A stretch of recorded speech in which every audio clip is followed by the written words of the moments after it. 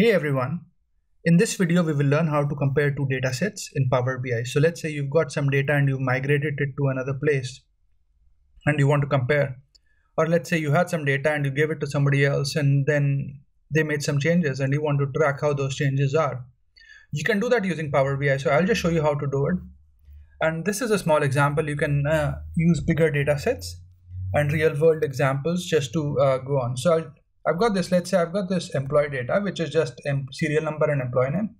So employee number 1 is Tintin, number 2 is Asterisk, number 3 is Batman, number 4 is Obi, and number 5 is Darth. So sorry, this is the data migrated. I'll just open the employees. So you can see it's the same data set except that Darth doesn't have an exclamation in the end.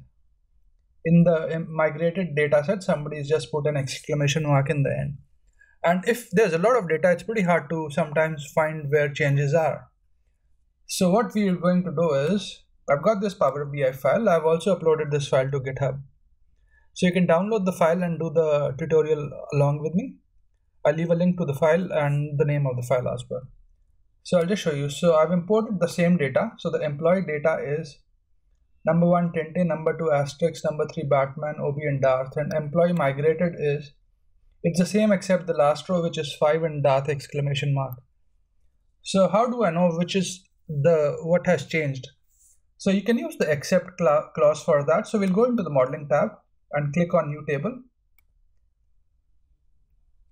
And we'll just say change data is equal to except employee. And then we'll say employee migrated. And we'll close the bracket and hit enter. And you can see it is telling me that 5 Darth does not match with, it doesn't have a corresponding record in the employee migrated table. And similarly, if I did a reverse except, which is if I said employee migrated here, and I did an employee here,